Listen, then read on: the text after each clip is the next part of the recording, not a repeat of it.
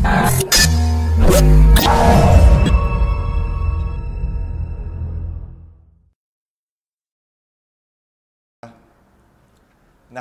ونستعينه ونستغفره ونعوذ بالله من شرور أنفسنا ومن سيئات أعمالنا من يهده الله فلا مضل له ومن يضلل فلا هادي له ونشهد أن لا إله إلا الله وحده لا شريك له ونشهد أن محمدا عبده ورسوله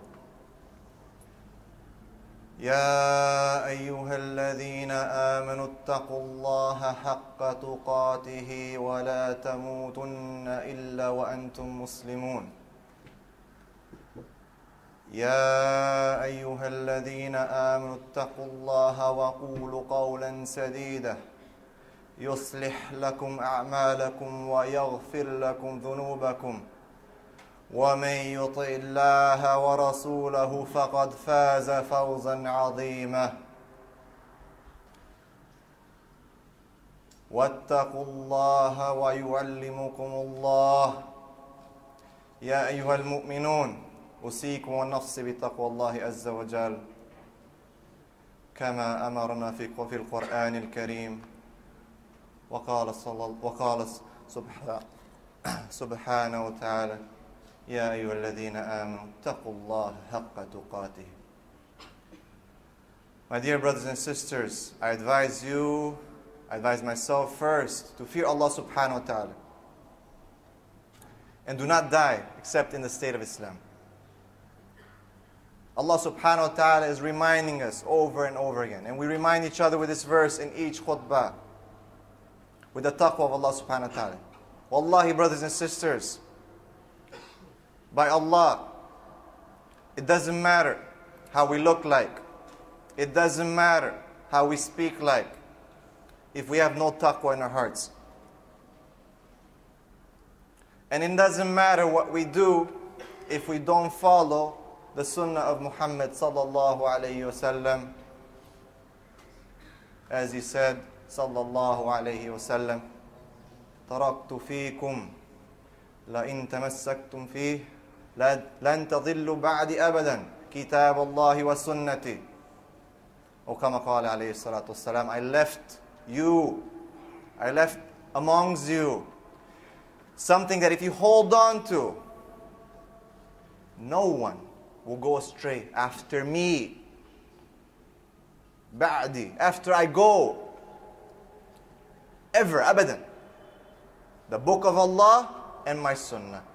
The Sunnah of Muhammad sallallahu alayhi wa sallam. وَإِنَّ أَصْدَقَ الْحَدِيثِ كِتَابُ اللَّهِ وَخَيْرُ هَادِي مُحَمَّدٍ صَلَّى اللَّهُ عَلَيْهِ وَسَلَّمَ خَيْرُ هَادِي مُحَمَّدٍ صَلَّى اللَّهُ عَلَيْهِ وَسَلَّمَ. The best, the most noble, the most truthful of books is the book of Allah subhanahu wa ta'ala. And the best guidance is that of Muhammad sallallahu alayhi wa sallam. This is, brothers and sisters, what we are left with. In a world full of division, full of issues, full of anger and pride, kibr. Everyone thinking that somehow I have the right to do this or the right to do that. Calling to your own rights and not looking at the rights that are due to Allah subhanahu wa ta'ala.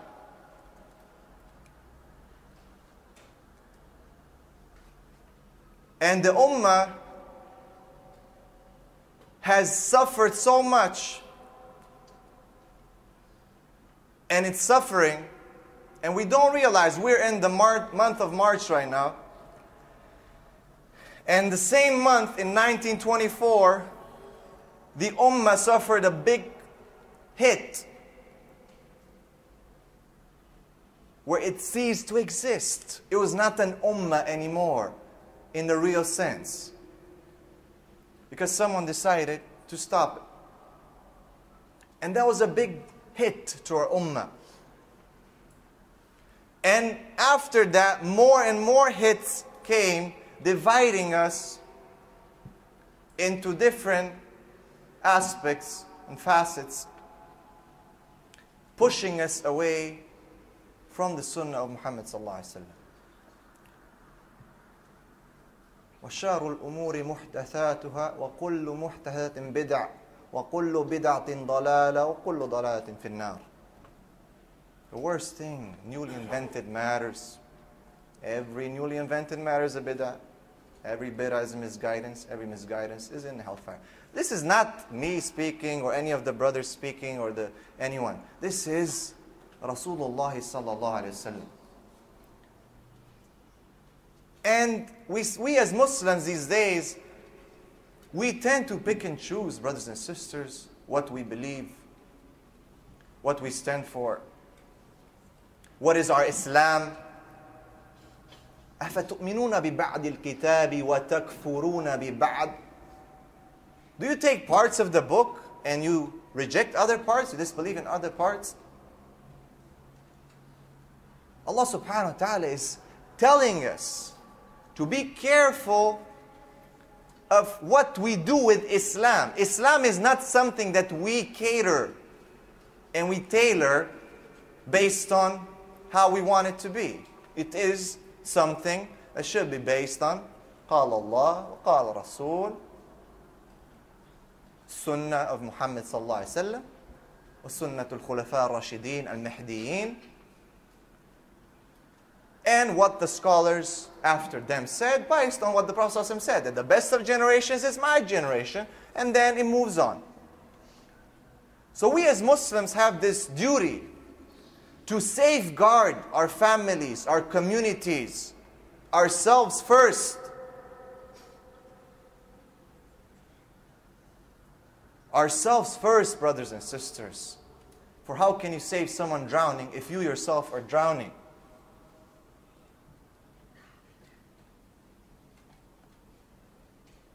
يا أيها الذين آمنوا قوا أنفسكم وأهليكم نار وقودها الناس والحجارة. قوا أنفسكم وأهليكم نار. And save yourselves first. And then save your families from the hellfire. Fire whose fuel is men and stones. And the Mufassirin say, because the people will be burning in hellfire.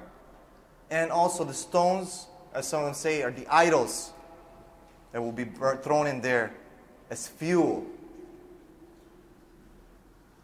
قُوا أَنفُسَكُمْ وَأَهْلِيكُمْ نَارٌ. So do you save yourself from hellfire, brothers and sisters? How do you save yourself from hellfire? How do we save ourselves from hellfire? And we live in today's world, walking on the street, driving on the street, interacting with people, alhamdulillah, in a Muslim country, looking like Muslims, talking like Muslims. But we need to ask ourselves, where do we stand in the sight of Allah subhanahu wa ta'ala?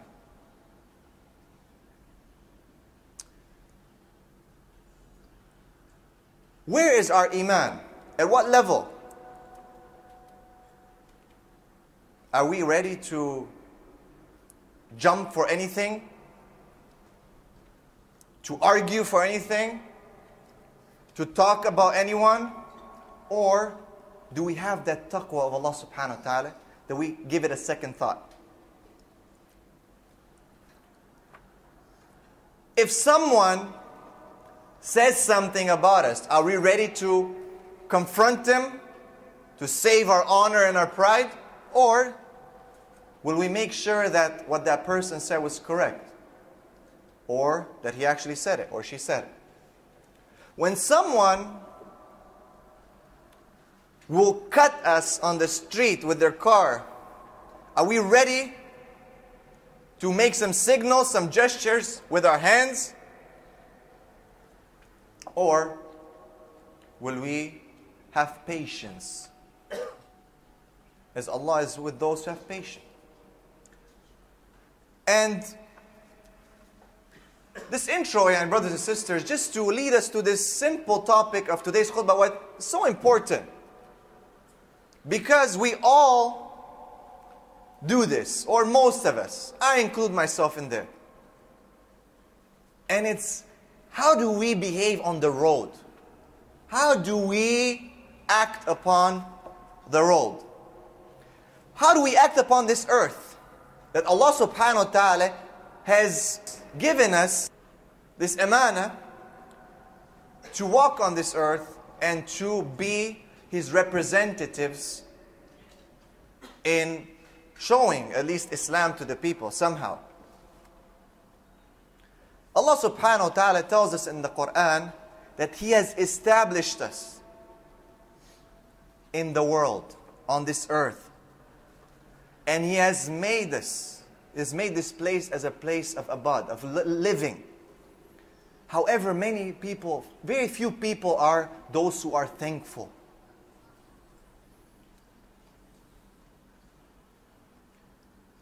Are we thankful?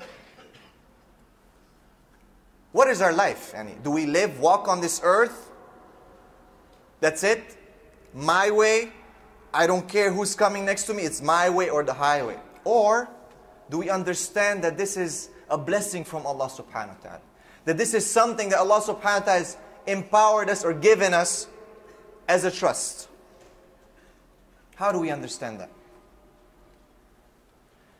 When you walk on this street and there's other Muslims or non-Muslims, do we know the rights of the road? Do we know the rights, the right of way? Because I've noticed, subhanAllah, and after being involved in living in a place where a lot of people don't respect, for example, the stop sign, that you yourself sometimes catch yourself that you don't respect it. So why is it written there, stop, and we don't stop? We have to ask ourselves this question. It says S-T-O-P, qif, in Arabic, stop.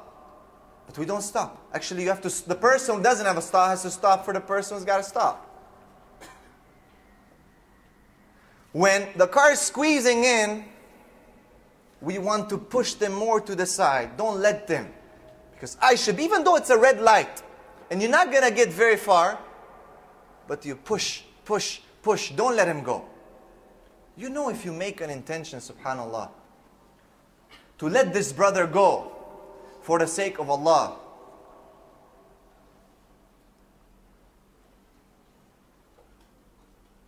Allah will bless you. وَإِذَا قِيلَ لَكُمْ تَفَسَّهُ فِي الْمَجَالِسِ فَافْسَحُوا. And He makes space. You can deduce from, you can learn from this ayah something very beautiful. Make space for your brothers, man. Leave some space. Don't push them. Don't push them to the side where they can't go anymore. We see this all the time. And the question again goes back to why. Why do we do this, brothers and sisters?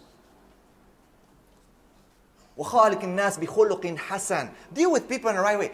What is stopping us as Muslims from following that sunnah of Muhammad sallallahu alaihi wasallam? Smile. Let him go. Give him the benefit of the doubt. He might be suffering. His child might be in the car, sick, trying to get to the hospital. You don't know. But at the same time, the person who's doing slalom between the cars, shifting and turning, should also have the understanding and the taqwa in his heart that he is putting the other people in difficulty. So it's a two-way thing. But let's put it here, very simple. Brothers and sisters, driving a car, walking on the street, has its own rights and principles that should be followed Islamically. As the Prophet ﷺ told us, to give the right of way, to reply with the salam, to lower our gaze. And there's many ahadith and ayats that talk about things that are applicable to this topic. But I want to make it a bit more for us as to our lives. What do we do? So let us take it upon ourselves that next time we sit in that car, First and foremost, we should know that we might not get out of that car. We might not have a second chance of getting in that car. So we should start by saying the dua. Subhanalladhi sakhara lana hada. Say the dua that we all have memorized and learned.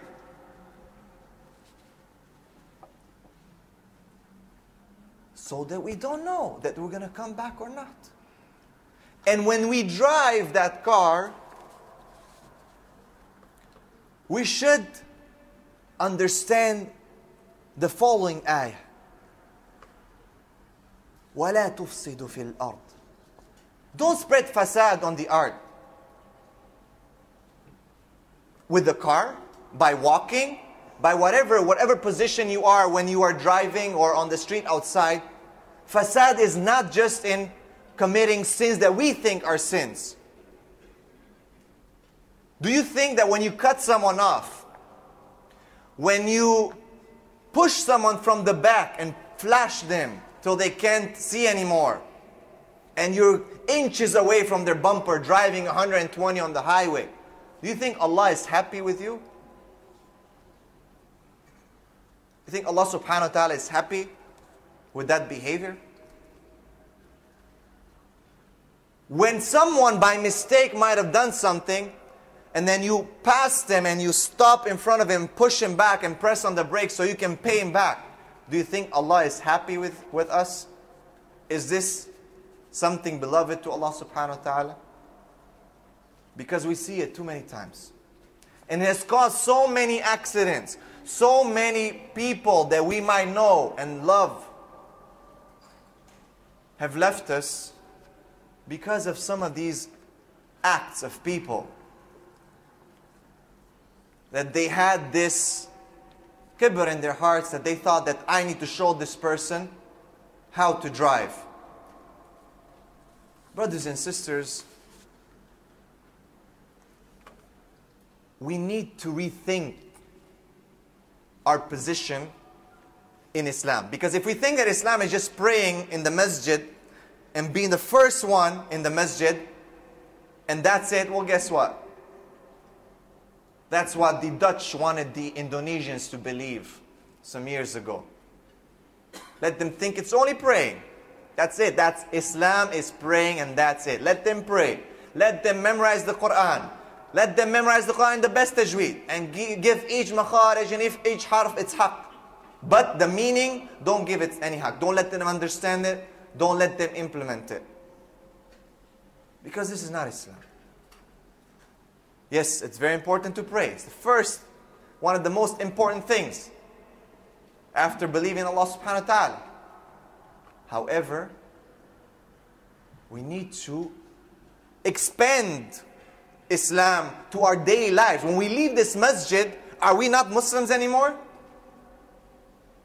We can smile to each other in the masjid and say Salamu Alaikum, yet outside, it's like we're driving Formula 1 cars and pushing people and causing trouble to people. Maybe it might be the same person that you met in the masjid and smiled in their face and you don't even know it. So Islam is not just in the masjid. Outside of the masjid, in our houses, in our homes, Islam is there, should be there. On the streets, Islam should be there. How we deal with the cleaners on the street, Islam should be there. How we deal with our families, our friends, our brothers, our sisters, Islam should be there. And Allah subhanahu wa ta'ala is the one who has taught Muhammad sallallahu alayhi wa sallam the best of manners, how to deal with the creation of Allah subhanahu wa ta'ala. And we need to follow that. We need to return back to it. And we ask Allah subhanahu wa ta'ala to bring us back to the sunnah of Muhammad sallallahu alayhi wa sallam. أقول قولي هذا واستغفر الله لي ولكم ولسائر المسلمين فاستغفروه إنه غفور رحيم. استغفر الله.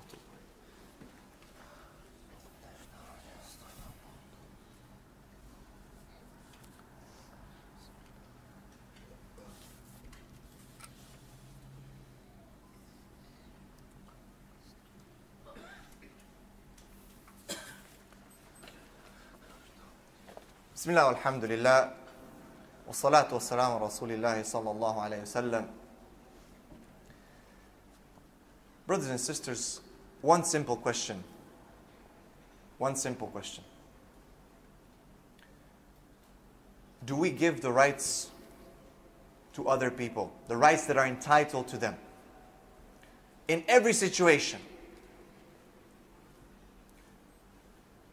do we give the rights of the people in every situation? This is something I need to ask myself and you need to ask yourself. Do we follow the Sunnah of Muhammad sallallahu alayhi wasallam in our daily life, not just by wearing the kandura? It is important to have this humble dress, but a holistic Sunnah that encompasses the behavior, the akhlaq, the manners, the humbleness that Muhammad sallallahu alaihi wasallam portrayed to us. Do we do that? This is a question that we need to ask. When we are outside, brothers and sisters, in those cars that Allah has blessed us with, those fancy cars that Allah has blessed us with, don't think that you earned that car. Allah has given it to you. And Allah can take it away from you in no time. And we've seen it so many times. 300,000, 400,000 smashed in no time. Including with the people inside. Because people thought that, hey, I earned this. I'm the one. I need this. I desire this. I'm the one who deserves this. And then Allah showed them this is not the case. We need a change, a paradigm shift, brothers and sisters. We need to come back to the Sunnah. Okay? As opposed to progressive mentality that people have, we need to have a regression. We need to go back. People think that going ahead and evolving, supposedly, whichever way it is, that this is the way to go. Well, I say that we need to regress a bit back. We need to go back to those times when people understood what it means to be a righteous person. People had honor and people had character. We need to go back to the times of those pious companions who used to say, Rasulullah sallallahu alaihi wasallam was with us, revelation descended upon him, and we used to do what he did. This is the generation that led the world. This is the generation that inspired the world. The generation that laid down the Renaissance for the whole world, only later to be denied and to be claimed from different parts, to the point that today people don't even know the Arabic numbers, that the numbers that we're using are Arabic. That people don't even know that laws that are practiced in countries are inspired from the Quran or the Sunnah or the fiqh books. Because we failed at being those people that embodied the Sunnah, that acted in this right manner, that smiled, that had this gentleness, that understood the hadith. Inna Allah rafiq wa yuhibbu rifq. Allah is gentle, He loves gentleness. We failed to understand that Allah is beautiful, He loves beauty. Inna Allah jameel wa yuhibbu jamal. We failed to understand وَخَالِقِ النَّاسِ بِخُلُقٍ حَسَنٍ, and deal with people in the right manner. We have succeeded at piling books and memorizing, but we have failed at applying simple concepts. So brothers and sisters, when we are out there, we need to question ourselves. Am I representing Islam properly? Be it at the wheel of the car.